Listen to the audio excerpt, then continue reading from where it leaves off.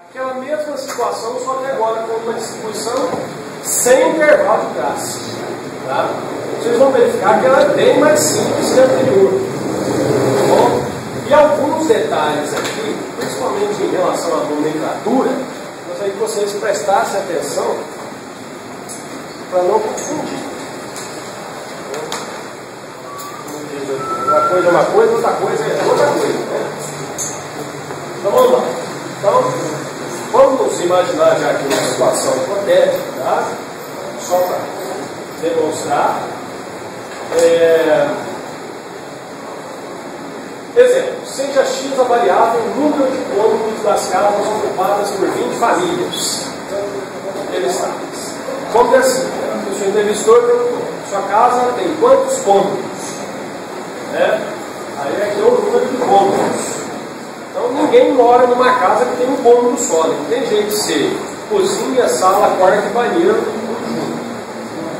Mesmo quando você vai num hotel, você vai ficar no quarto, tem um quarto e banheiro. Então, normalmente, tem pelo menos 2 cômodos a casa. Depois vai subindo. 3, né? Aí já tem quarto, cozinha e banheiro, quarta, sala, cozinha e banheiro, 2 quartos, sala, cozinha e banheiro, aí depois sobe o quarto, ou tem mais um banheiro, e assim vai. Mas nessas famílias entrevistadas, então variou de 2 a 7 o número de cômodos. Tá bom? Lembrando que essa coluna aqui, o I, é o número de classes. Então aqui teve 6 linhas, 6 classes. Só que na distribuição de frequência sem intervalo, a gente não tem que calcular o I. O I vai aparecer naturalmente, dependendo, né, do meu assunto, quantas linhas aparecerem no meu assunto. Lá com a distribuição com intervalo, a gente tem que pegar o número de elementos, ir lá na tabelinha da regra dos subúrbios, ou usar a fórmula dos subúrbios, é um dos meios, tem outros meios, né? Pelo menos que eu ensinei para vocês. E verificar quantas classes iam ter. Aqui não. Aqui a gente põe essa parte aqui, ela na verdade surge depois. A primeira coisa que você vai fazer é isso aqui. Então você fez a sua pesquisa e verificou que o número de cômodos, variava de 2 a 7.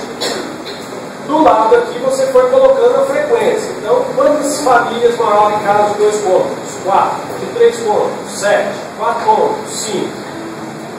5 cômodos? 2 famílias? 6 cômodos? 1 família? 7 cômodos? 1 família também. Bom, então não tem todo aquele procedimento que a gente teve que fazer para a tabela com o intervalo. Lógico que se o meu objeto de estudo tiver uma variação que passe lá de 30 elementos, 30 classes, aí é melhor você optar em fazer a distribuição com intervalos, correto? Mas como a minha variação aqui foi pequena, apenas 6 linhas, né, ou 6 classes, eu mantenho ela sem intervalo. Tranquilo? E aí, o que eu fiz? Primeiro a gente fez o que eu nem escrevi, né? Foi feita a pesquisa, foi perguntando quantas casas, quantos cômodos tem em sua casa, que é os dados primitivos, depois foi feito o rol, e depois do rol se contabilizou aqui e montou a tabela. Isso é do mesmo jeito que a gente fez com o anterior. Né? E nessa tabela também, vou mostrar aqui, está um melhor, vai ter aqueles mesmos elementos. Então o I são as classes, o XI, vocês lembram o que era o XI quando a gente estava lá na tabela de distribuição com intervalo? O XI, alguém se lembra que era o XI? O XI, lá na tabela com intervalo, é o ponto médio da classe. Por quê? Porque lá do 150, no nosso exemplo, até o 152, né? Nossa, 154, nós tínhamos 4 elementos. Então nós precisávamos, né, de um elemento que representasse toda essa classe. Um elemento que representa tudo. Então do 150 ao 154, quem estava representando? O 152. Como é que a gente descobriu o 152? Você somava o limite inferior mais o superior e dividia por 2. Só que nessa situação nós temos intervalo no assunto. O assunto aqui, ó, escrevi, mas é número de cômodos. Correto? Então, o número de cômodos eu representei com xi. Como não tem intervalo, o próprio elemento é o próprio quê? Xi. Você não precisa calcular o xi. Mas se você quiser calcular, você vai chegar mesmo à resposta. Como é que faz para calcular? Não soma o limite inferior com o limite superior e divide por 2? Aqui, vou começar pelo 7, que é mais fácil. O limite inferior aqui é 7. E o superior é 7. Porque só tem um elemento. Então 7 mais 7, 14, dividido por 2, 7. O xi aqui é ele mesmo. Então toda vez que você está com uma distribuição sem intervalo, o ponto médio é o próprio elemento do seu assunto. Tranquilo? A gente também não vai calcular ponto médio do próprio elemento. O FI com F minúsculo é a frequência simples, que foi calculada olhando lá no rol daquele jeito que eu expliquei para vocês. O FRI é a frequência relativa, que eu falei que a gente pode usar por 1 ou por 100. Normalmente eu uso por 1. Como é que faz? É só pegar o elemento e dividir pelo todo. 4 dividido por 20, 0,2. 7 dividido por 20, 0,35.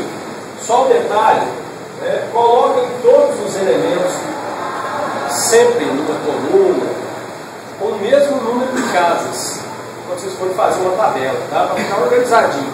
Se um elemento deu com 2 casas, vai seguindo, com 2 casas. Você verificar que às vezes, dá aquele valor, 0,225, se colocar com 2 casas, vai dar 0,23, ele vai aproximar para cima. Então, às vezes, é melhor você colocar mais uma casa que fica 225 e coloca uma casa a mais para todos os outros. Fica com 3 casas. Então, é assim, a frequência relativa. O F maiúsculo, lembrando com vocês, como é que é mesmo? A frequência acumulada. Repete a primeira simples e agora vai somando. 4 mais 7, 11. Mais 5, 16. Mais 2, 18. Mais 1, 19. Mais 1, 20. E o F maiúsculo RI é a frequência relativa acumulada. Repete a primeira e vai. 0,20 mais 0,35, 0,55. 0,25, 0,80. 0,90, 95 e 1. Tá? Os acumulados, vocês dê um tracinho, um põe xizinho na linha do total. Tudo bem? Alguma pergunta até aqui? Não? Que ótimo. Então, aquele TED que nós iniciamos na última aula, vocês, por favor, façam todos os exercícios hoje.